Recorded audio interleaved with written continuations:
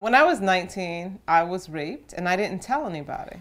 I think I may have told over the years a handful of people.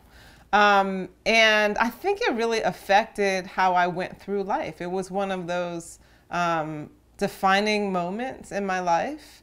And I feel like had I been supported or felt supported in the world enough to share that story without becoming shamed or victimized, then it would have been better for me, because I would have